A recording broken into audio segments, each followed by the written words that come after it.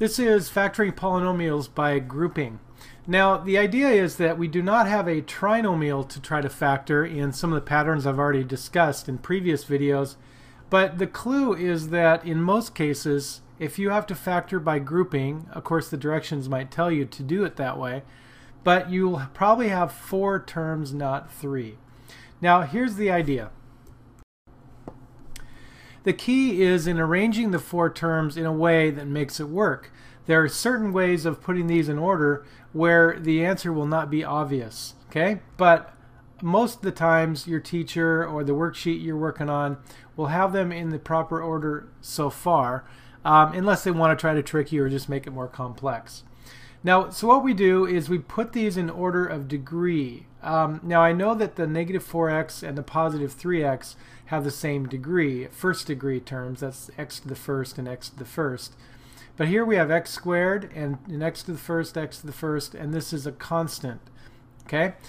Basically, the trick is putting the terms in order according to their degree, and then see if you can find a common factor. Now look at x squared minus 4x. Basically just factor those 2 terms. Notice that the only common factor is an x. Okay? Now if I divide an x out of both of those, that leaves me with x minus 4. Again, to double check, you would multiply out again x times x and x times negative 4. Alright, now I'm going to keep this sign here, and I'm going to look and see what common factor I have with 3x minus 12. Well, in this case, it would be a 3. Okay? And on the inside, that would be x minus 4. Now, here's the key to factoring by grouping. When I split this up, I need to have the exact same binomial here. Okay? Most times it'll be a binomial. So I'm just going to color it in blue, and you'll see that I have x times that binomial and 3 times that same binomial. That binomial has to be exactly the same, the signs and the terms inside and everything. Okay? Now notice how it's here twice. Alright? The key now is to write it once. Alright? If I notice that an x minus 4 is common with both of these parts, I write it down once. So I put down x minus 4, and then I see what's left. On the outside here I have an x. On the outside here I have a plus 3, and that is my other binomial. This x came from here, and this 3 came from here. Alright? Now, it's a lot of arrows, but let me just show you another quick example before we get to some problems. Let's say that we've already taken out the common factors, and the question we need to ask is this binomial the same as that binomial exactly? Okay? If they are, then you write it down only once. Okay? Then it's 3x and positive 4, and that becomes the other binomial. Usually your answers in factoring by grouping is a binomial times a binomial. Alright, again, this 3x comes from that 3x, and this 4 comes from that 4.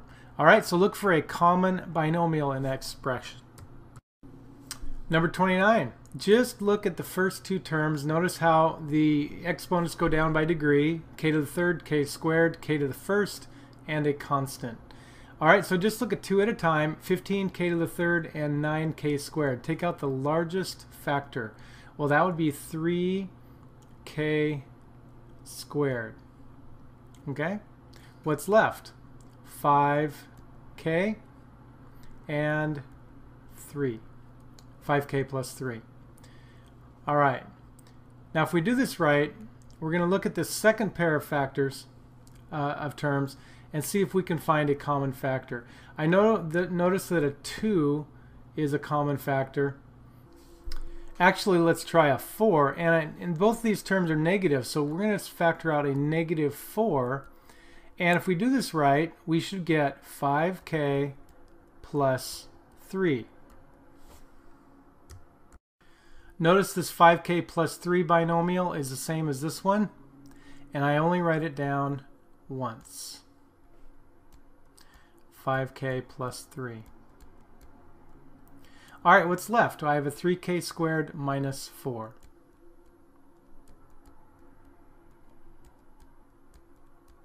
Now, I do need to double check that I can't factor anything else out, and there are no common factors inside that binomial and that binomial. So if I was to multiply that binomial times that binomial, I would have the original problem. Okay, so here we are, factored by groups.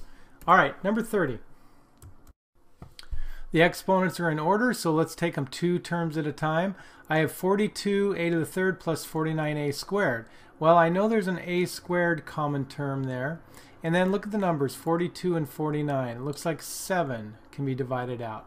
So 7a squared is factored out. That leaves me with 6a plus 7. All right, we're going to hope for the best and look at the next group of terms. If I factor out an 8 out of each of those, that would give me 6a plus 7. All right, success, because the 6a plus 7 binomial is the same. All right, so I'm going to write that down once. That's a common factor with that whole expression there. And then I have what's left, 7a squared plus 8.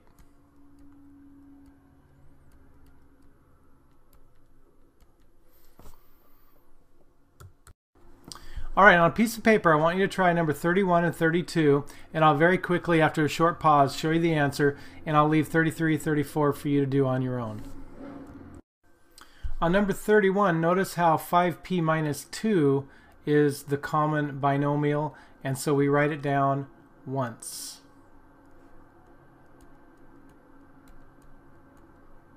What's left? 8p squared plus 1.